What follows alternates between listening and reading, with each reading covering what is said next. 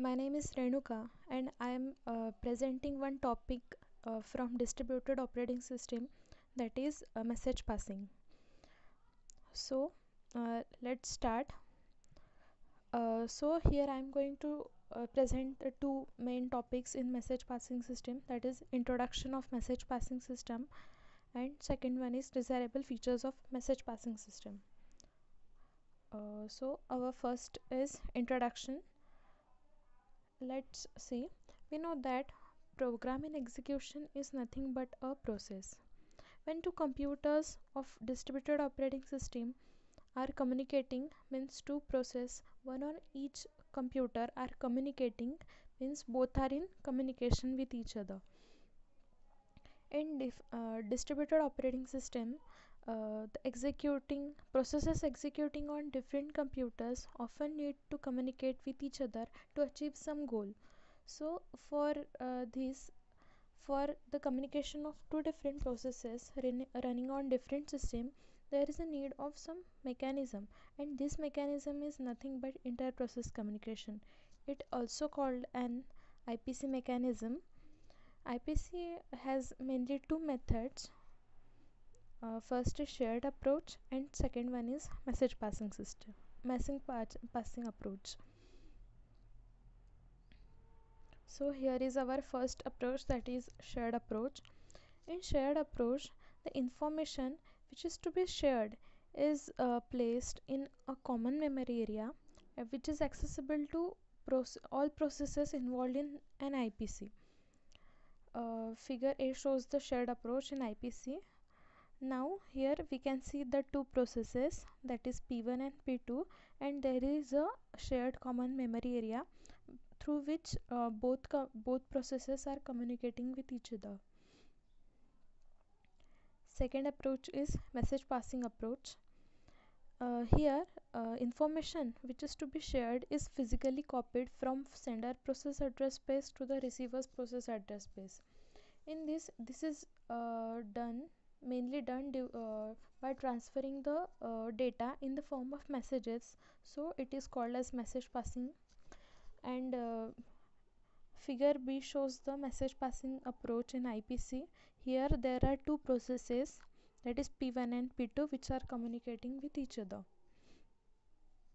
Now let's see the exact meaning of message passing. It is a subsystem of distributed operating system that provides a set of message based IPC protocols. This is done by shielding details of complex network protocols and multiple heterogeneous platforms. This also enables process to communicate by exchanging the messages. This also enables process to communicate by exchanging the messages, and for that there are some primitives for sending and receiving the message, and that primitives are send and receive. It serves as infrastructure for building other higher level of IPC systems. Now move towards the second point, that is desirable features of good message passing system. So here there are various features of message passing system. First is simplicity, second is uniform semantics, third is efficiency, fourth is reliability, fifth is correctness, and sixth is ordering delivery. Now let's see each and every feature in detail. First is simplicity. A message passing system is simple and easy to use. It is straightforward for constructing new application and to communicate with the existing ones. Here it is also possible for the programmers to designate different modules of the distributed operating system. Second feature is uniform semantics. We know that for better performance, the semantics should be clean and simple.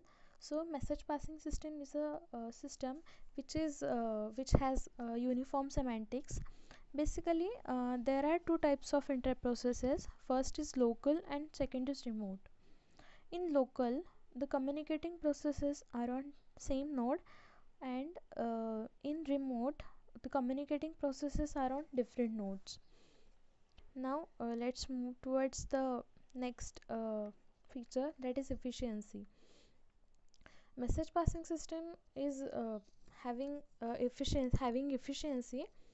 If it doesn't possess efficiency, then it may become expensive for designers to design application.